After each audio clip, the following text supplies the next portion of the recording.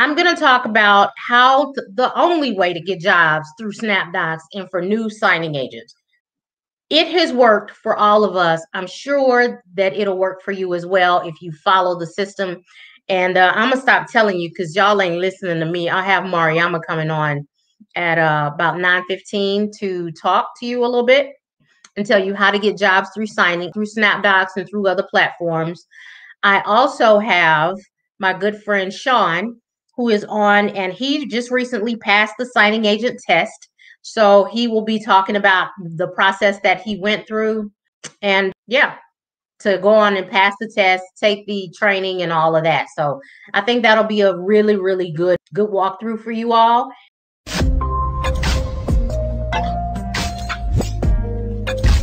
Hello, everybody. Miss David, Widenar, Jacqueline.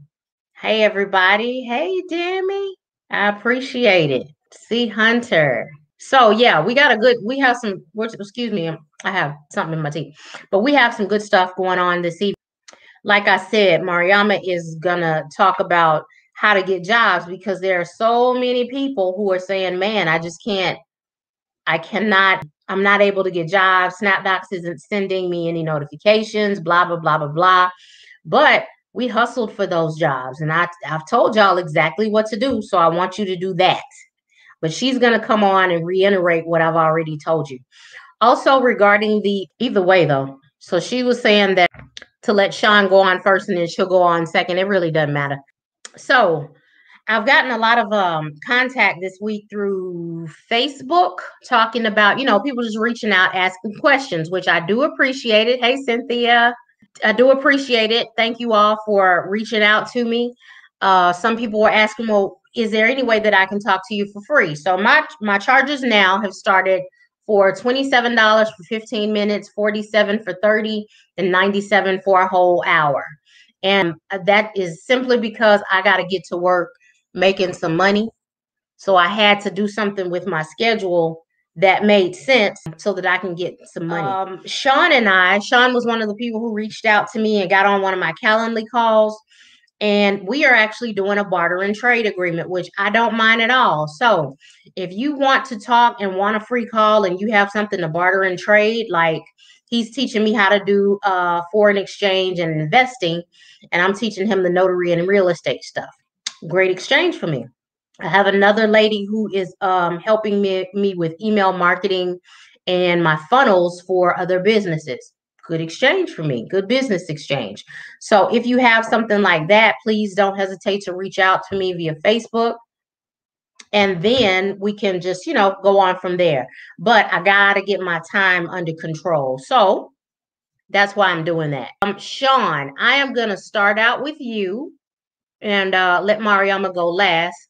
And like I said, Sean has, I'm going to add you to this. Sean has gone over all of the testing material. He passed the test and he flew through it like a bird. So I wanted him to be able to tell you exactly what he did. How you doing tonight, Sean? I'm doing okay. How you doing? I'm good. So tell us your process in going through just the online training material as well as preparing for the test. And then what did you do to actually take the test? So what I'll say is with the process overall, start to finish, it took me a month. Now, what's significant about that month is that's during Corona, that's during, procrastination, that's during everyday hurdles. Looking back now, I probably could have got this all done in 2 weeks. Step one was obviously to become a notary, right? So pre-COVID, you could take the application, go straight down to the building and hand it in. They're not accepting any applications physically, obviously because of COVID. So I had to mail it in. That took like a week. Once I got that information back, the next step was to become a remote notary. And I got the information in a week.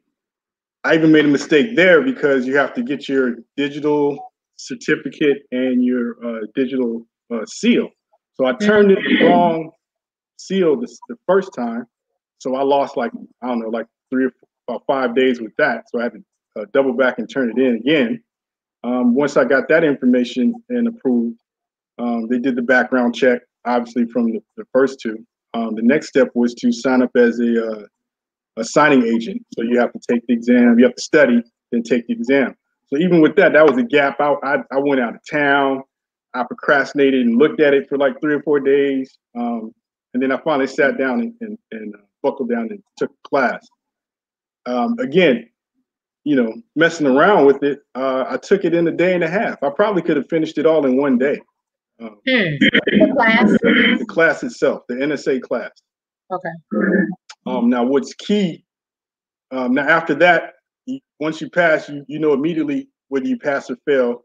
One note I did do was I went on my Notary, nationalnotary.org profile that they have with what is it called, signingagent.com. And I was just looking up what does the public see of me. And I noticed certain things weren't checked off. So I gave him a call and said, hey, I just passed my test. I'm curious to find out why certain things say yes and no on here. The guy was real nice. He went through it and talked to me about it. He even updated a few things. And he said, well, certain things you can update right now, it'll be pretty quick. Others will take, a couple of days or whatever. And this was even without having being a member of National Notary, because for me, I didn't want to start paying the errors and omissions insurance, the membership fees until I actually passed and became an NSA, even a RON. So from that point, he went and updated all the information, and he said, okay, by Monday, which is come tomorrow, everything will be, posted correctly, and I'll show as a qualified notary signing agent on my profile in the nationalnotary.com. So Perfect. that's start to finish. Key thing I will say, if you go back to square one, right? For my journey in particular, I don't have any experience and I don't have any desire to become what they call a traditional notary. I'm doing strictly remote, everything. Even as a regular Ron, I wanted to do remote. So what I will tell you, if you have no clue about what remote notaries do at all, even before you sign up, before you pay your first membership fee or anything, pick up this book on the National Notary website. It's like $15. It'll just tell you, walk through everything as far as what to expect. And that's strictly on the RON level, right? Now, once you get past that, and what helped me expedite the learning curve, I would say, as far as the signing agent portion of it, taking the test, would be the study guide that you mentioned in one of your other the camera right here. Yeah. That you mentioned, but there's a specific section in the back. Let me get the name of it. Guiding principles in the back in like the 70, I think page 70 something. But there are all these little shorthand entries about all the principles of what it takes to become a NSA. So what is that called again? It's called the guided principles. It's in the back of the study guide. I think it starts at like page 70 or something. Okay.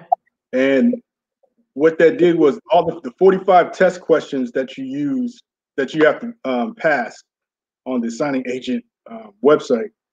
I basically went through those section by section. And even though it's an open book test, some of the questions you might even know the answer to. I forced myself to say, even though I know the answer, I'm not going to answer the question until I find it in that book first. So I went through. So it took me twice as long to take the test on purpose because I wanted to know where the answer was so I can also learn how this book works. So once I did that, I knocked it out, and then I passed the test. So the next step was, okay, as everybody have analysis paralysis, you're nervous, you don't figure like, okay, how do I feel, confident going into a remote signing task or job, signing up for any site or doing it on your own. So there's another book, Loan Documents, which you also mentioned.